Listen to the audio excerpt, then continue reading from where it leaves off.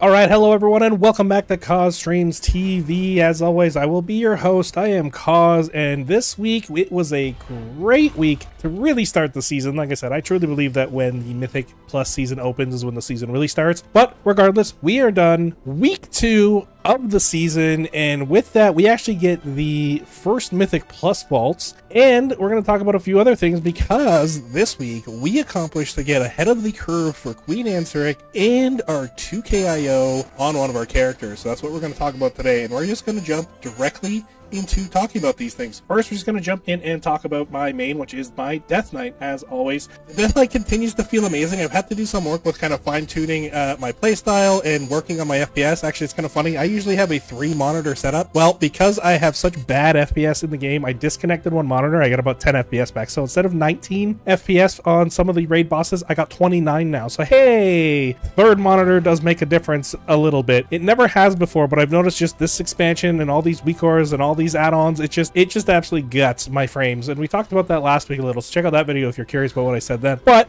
let's jump into the Death Knight. So last week on the Death Knight, we ended the week at 599.25 item level. We needed 600 to get into the raid, which we had. Wasn't a problem there because I had that belt, so I got to like 600.25, something like that. But over the course of the week, I mean, we did a whole bunch of Mythic Plus, and I mean, we did a lot. I think I did 24 keys in total over the course of the week. We did the normal and heroic raid, and then we also just flew around doing some of the other world quests and campaign stuff that we needed to do. So that's what we did on the Death Knight. His item level now went up from 599.25 to 610.56.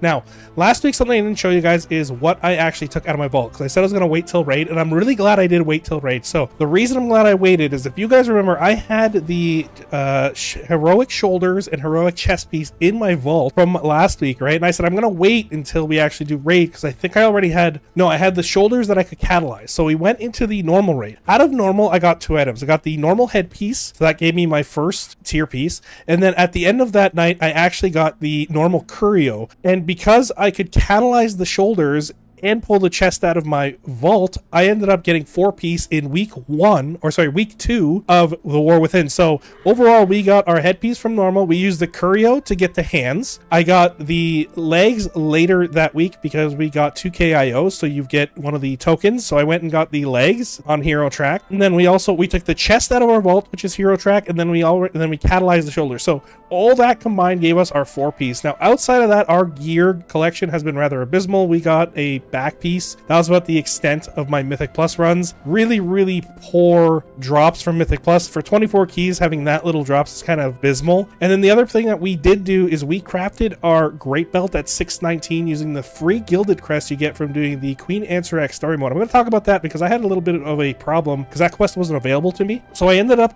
crafting my Great Belt at 619 with an embellishment, one of the embellishments I need. So the DK currently finishes off the week at 610.56. That's what we're going in week 3 with, and I'm really excited about that. The DK feels great in keys. Some of the higher keys, it's still very painful. I'm a little worried going into this week because of fortified, and I'm like, honestly, just some of the non-fortified trash was hitting so incredibly hard. Great example, Stone Vault, that first pull on an 8, I decided to just run in. I ran in and I was gonna pull all 3 packs and I instantly died, and then I tried that again later on a 9. What I did is grab the first 3 and kite into the next 2 packs. That worked a little better because I got my mitigation up, right? But I'm just really concerned that some of those packs hit so hard that it's going to purgatory me almost instantly. So I'm really hoping a little more gear is going to help with that. I'm not going to really talk about how we did in Mythic Plus or any of that, just because I think I might separate that into separate videos because there's so many things happening in Mythic Plus right now. It changes. There needs to be a ton of tuning. So that may be in a separate video in the future. However, let's quickly just jump in and take a look at what we actually got for completed keys last week. Like I said, we've got our KSM, so we've got Keystone Master. We are at 2043 IO, which is really good for week 1. In regards to keys that we managed to time and finish, we do have a 7 Necrotic Wake, we have a 7 Arakara, we have a 7 Dawnbreaker, we have an 8 Overtime Mist. That wasn't too bad. Got a little sloppy during the second boss. We have a 7 Stone Vault. I actually have a 9 Stone Vault failed. It didn't give me, I have a 9 and an 8 like completely depleted, well over 45 minutes in those keys, so I don't have that as a higher key, and this is a depleted 7. We have a 6 City of Threads, we have a 6 Grimatola. I actually tried this key on a 4, and then I went to a 6. The last boss is, I really hope they fix some of the tentacles. It is just absolutely chaos on the screen, and it's really hard to see where you are and the orbs are and the tentacles are, and it's just, I don't know, I think that boss needs a little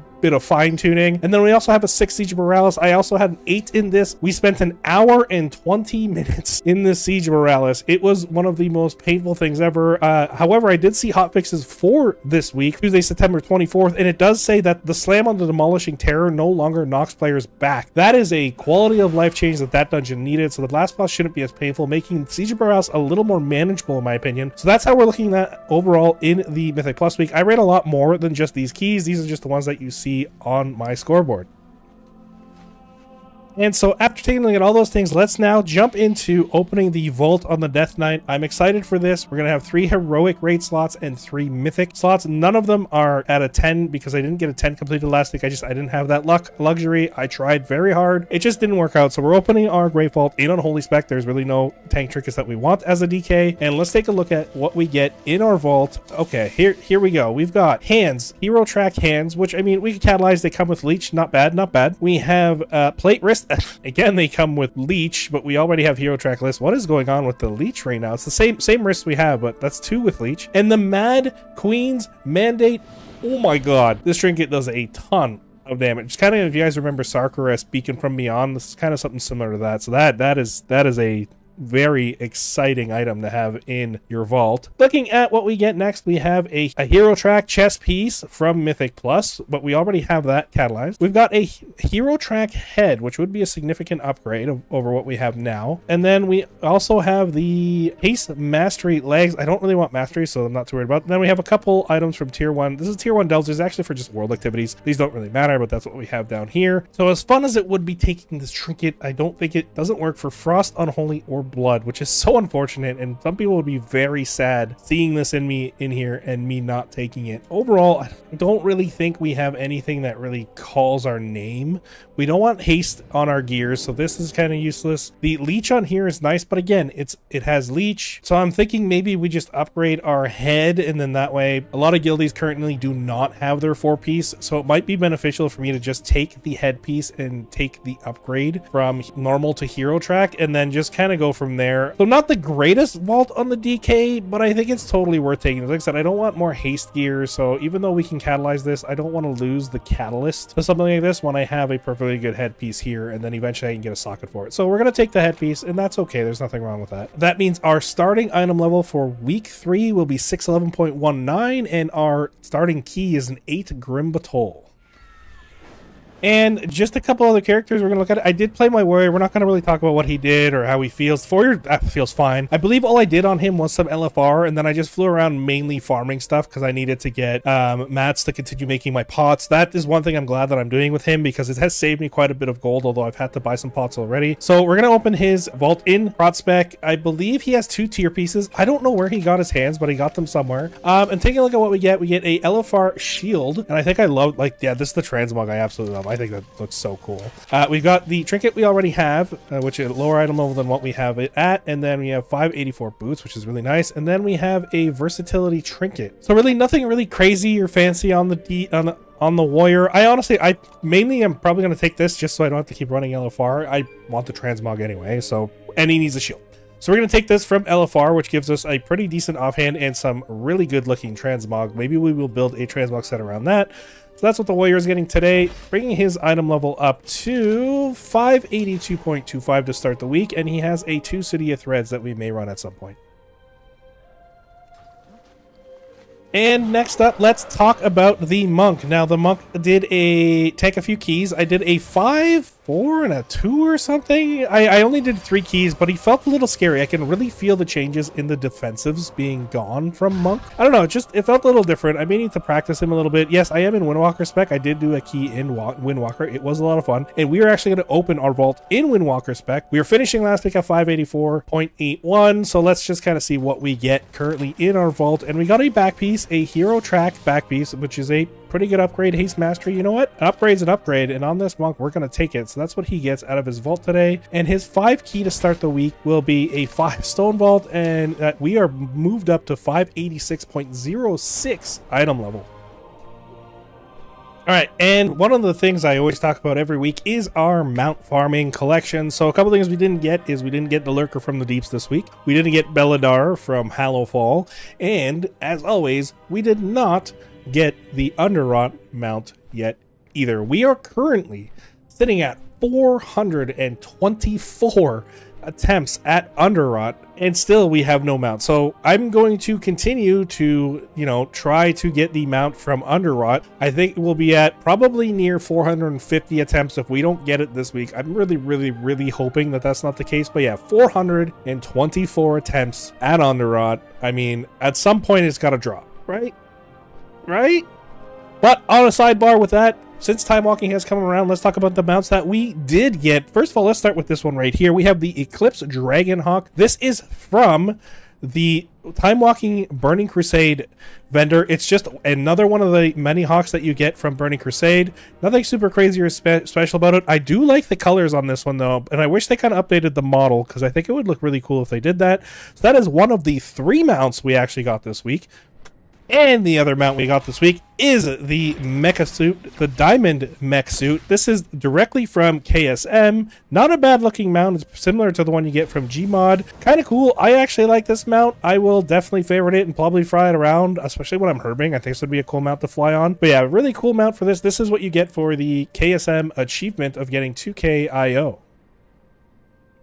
And the last mount that we got that I didn't even know you could get, this one is actually from completing the 5 chapters of the main campaign in the War Within, and this is the Stalestone Ramolith. Did not know that this was a mount you could get, so if you're working on the chapters of the main campaign and you get to the very last one, this just appeared in my inventory when I finished it. So really cool mount. I do like it. The horns on it are amazing. I absolutely love how big they are. So this may be one I kind of like just play with, especially as a ground mount. It is favorited. And just touching base on some of the other things that we accomplished this week, as I mentioned at the beginning of the video, we were able to get KSM on our Death Knight, and the guild I'm running with has invoked their 3rd raid day clause, so we are currently raiding 3 days a week, Monday being that 3rd day. And on Monday we went in to get heroic Queen Ansarag in the hopes that we would get ahead of the curve, and sure enough, that is exactly what we did. We went in there. It took us quite a few pulls, right? In total I believe it was 48 pulls or something like that. Yeah, 48 pulls for us to get Queen Ansarag down from when we first got there the week before, because we did get some pulls in last week, to what we got down this week. 48 in total. The boss has gone down. We are now ahead of the curve gamers. It felt really good. I absolutely love the Queen Ansarag fight. I think it's really cool. I've now done all of the heroic bosses. All of the heroic boss videos are available in a playlist. You'll see that at the top right of your screen. It will also be in the description down below, so check those out if you're interested. I've got every single boss with comms and everything, so you can hear what's going on. They all are from a tank point of view, so I'm very excited to have accomplished both of those things in 1 week, and now really we continue to start our real push into Mythic. So let's kind of sit down and discuss what this week is looking like. One thing that I absolutely have to do is I need to continue maintaining my Death Knight.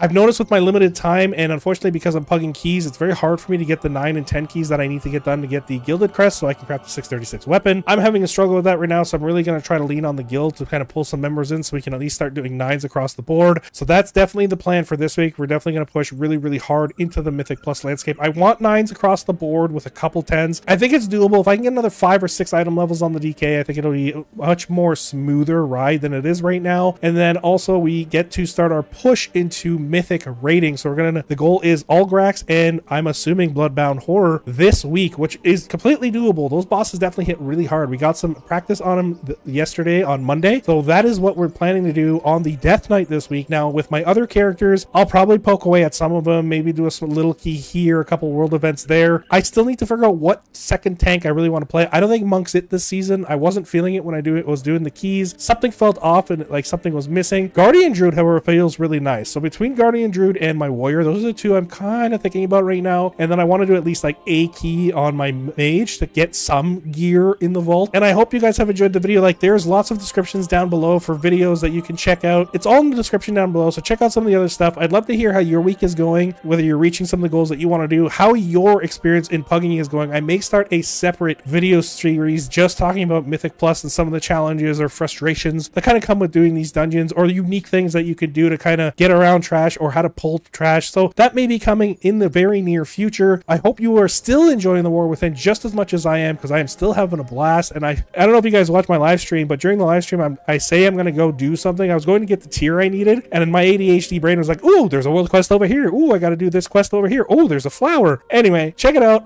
My stream times are in the description below as well. I hope you guys are having a fantastic week. I hope you guys achieve everything you want to in the game. Thank you, as always, for watching. I will see you guys on the next one. Peace out.